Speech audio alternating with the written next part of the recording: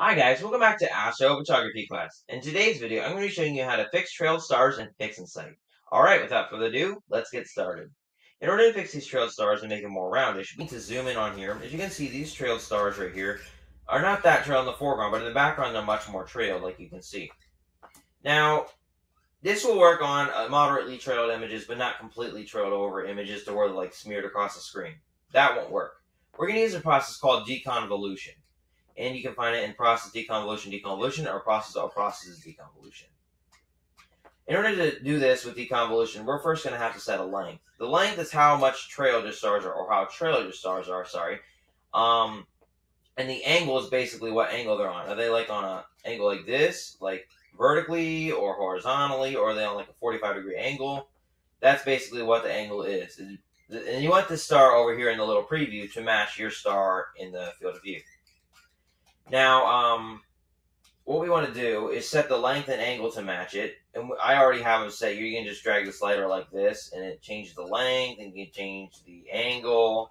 And mine was set to 136, and that's what is good for mine stars. That's how trailing they are, what angle they are. So we want it to be, the length to be around 11.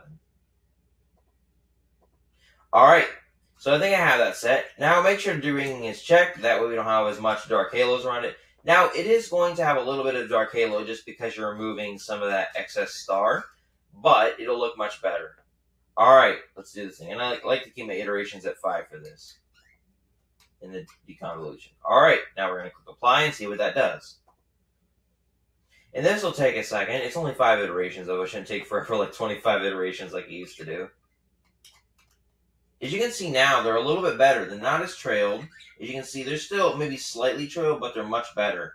As you can see now, they're more round. If we compare that to this, as you can see, these are much more trailed. If we apply that again, just watch here.